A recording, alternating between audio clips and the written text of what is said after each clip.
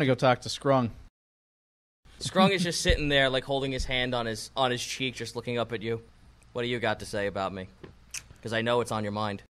You don't strike me as a cliche. I know you're shady, but you don't strike me as somebody who'd get caught this easily. It seems too obvious that it's you. Thank you. I noticed you disappeared a while back. What were you doing? Going off to eat? Mm-hmm. You disappeared pretty good, though. The guards were looking for you. I noticed that on my way back to my room.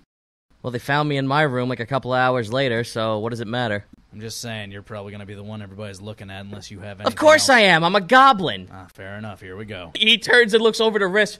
He's the kobold. Why don't they fucking question him? They're usually shifty little fuckers. But no! They gotta point out old Skrung!